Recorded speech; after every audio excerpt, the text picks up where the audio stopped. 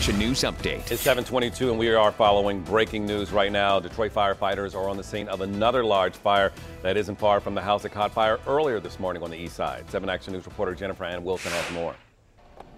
Well, I'm actually standing near Gratiot. On Gratiot is completely shut down due to a 3-story apartment building fire.